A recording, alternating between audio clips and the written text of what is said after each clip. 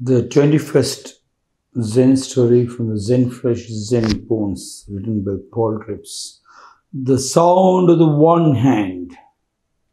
Listen to the sound of the one hand clapping. Was throughout my life. Yes, I'm speaking many platforms about the sound of the one hand clapping. Yes. The master of Kenin temple was Mokurai, silent thunder. He had a little proteague named Toyo, who was only 12 years old. Toyo saw the older disciples visit the master's room each morning and evening to receive instruction, sanzen, or personal guidance in which they were given koans to stop mind wandering. Toyo wished to do sanzen also. Wait a while, said Mokurai. You are too young, but the child insisted, so the teacher finally consented. In every monastery, not once, twice, you have to visit the master morning and evening.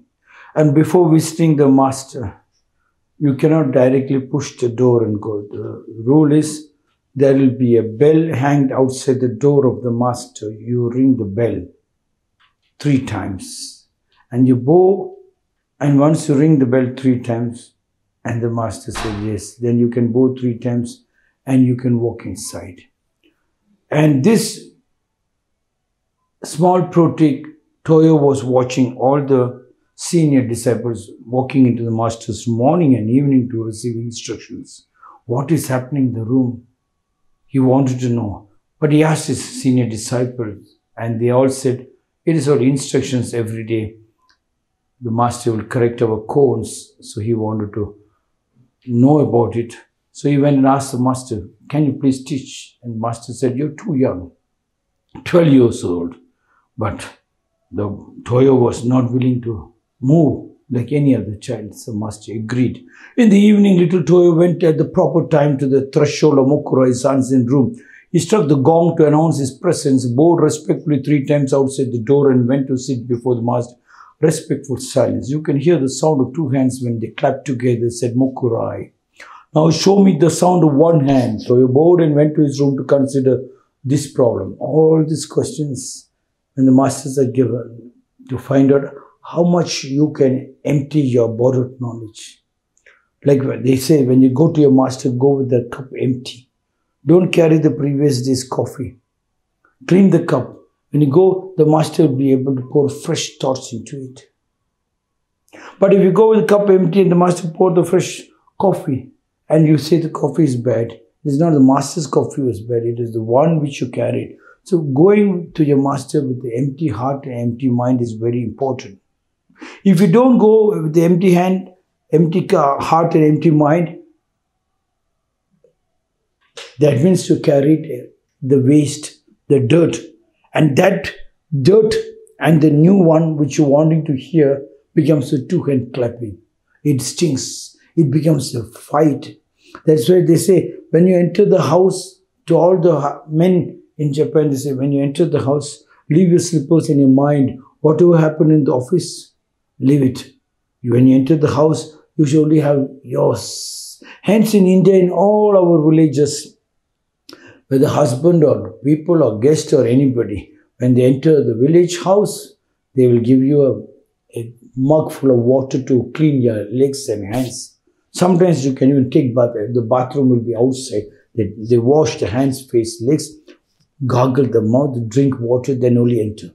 And when we people, saints like us or Gurujis like us, go to their places, or elders, whatever it is, you can call it Guruji or Paruji.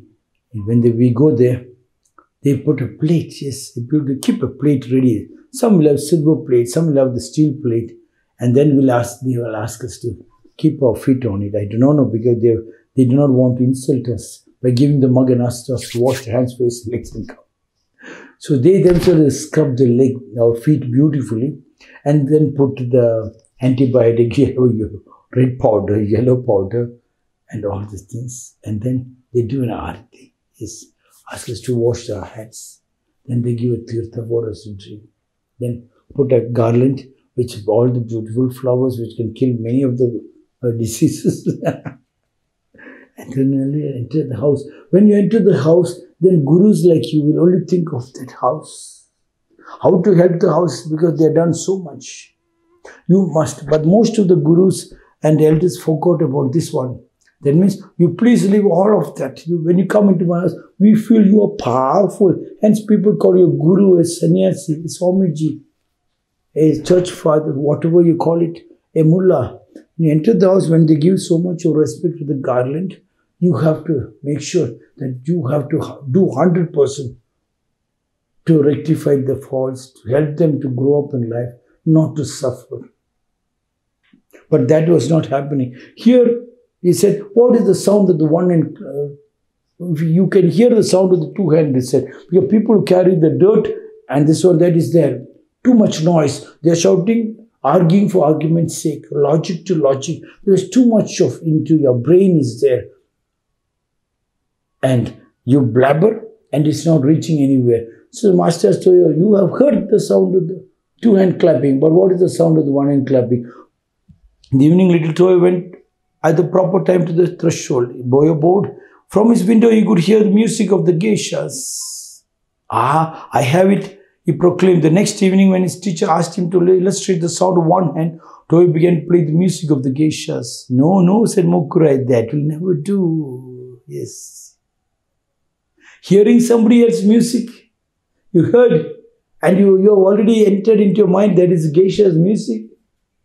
You have called them by name, by the caste, by their religion. Then it is not the sound of the one hand. That is not the sound of one hand. You have not got it at all. Thinking that such music might interrupt Toyo mood is about to a quiet place. Meditate again. What can the sound of one hand be? He happened to hear some water dripping. I have it imagined Toyo. When he next appeared before his teacher, Toyo imitated dripping water. What is that? Asked Mukurai. That is the sound of dripping water, but not the sound of one hand. Try again. He heard the sound of the dripping water. So he said, oh, maybe that is a sound. So let me rush up to my master. He rushed up to the master. He said, you have heard the sound of the dripping. You have heard the language. You have interpreted the language. The wife have interpreted the language of the husband. Husband interpreted the language of the wife. They have dissected the language. I keep on telling, whenever husband opens the mouth, let it be the gospel of truth coming out from the mouth. The wife opens the mouth, the gospel of truth, or let it be a sankita, a music. Why should you interrupt? Why should we dissect it up and find a meaning into it? The moment you find a meaning, it will become a two-hand clapping. Yes. Otherwise, you look at the teacher. You fall in love with the teacher, all answers enter into it. You do not even have to study by heart. Look into the nature. Nobody has to teach you what is his nature. You understood. In vain, Toyo meditated to hear the sound of one hand. He heard the sighing of the wind, but the sound was rejected. Even the wind sound, he went, oh, the sound of the wind. Master said, no. Hear the cry of an owl. This was also refused. The sound of one hand was not the locust. For more than 10 times, Toyo visited Mukurai with different sounds. All were wrong. For almost a year, he pondered what the sound of one hand might be. Everything what he takes and gives to the master and said, that is it. Then it is not it. Because you're trying to possess, you're trying to hold it. When you hold it, it runs, you keep it open, it stays. When you hold it, it runs, you keep it open, it stays. At last, Toyo entered the true meditation, translated all sounds. I could collect no more, he explained later, so I reached the soundless sound. Toyo realized the sound of the one hand. The sound of the one hand is when you look at a person, you look at your wife, you only see beauty. You only see Mother Goddess. You don't even use the term Mother God. You just melt with your wife. Wife melt with the husband. That day is called the sound of the one hand club. You look at the children, you don't divide the child into girl and a boy. Like in India, boys were given the freedom to go outside to play, and girls say, you shut up, you sit inside. You don't divide the girl and the boy, and even in the dresses. You see a person, you don't call them white and the black. The moment you say white, in the mind is white, it is the sound of two-hand clapping. The moment you see, I say, wow, what a beautiful figure. The moment you hear the sound, and you just be the sound. The moment you see the sunlight, you be the sun. You heard the sound of the one hand clapping. The moment you see and you ask them, what is your name? And the moment you say, what is the caste, from which religion you come from, everybody keeps asking me, where are you from? I said, up is the sky, down is the earth, in between all is my father's property. Sometimes I show my bum and say, this is my background. They say, what is your language? I say, what's mother tongue? I say, it's inside my mother's mouth. The moment you try to say, the moment people ask you the questions, you know, they are dividing you. You don't have to answer their questions. Then you don't be meditative. The moment you transcend all those, you are meditative. That's the day you have become enlightened. The sound of the one hand clapping. Listen.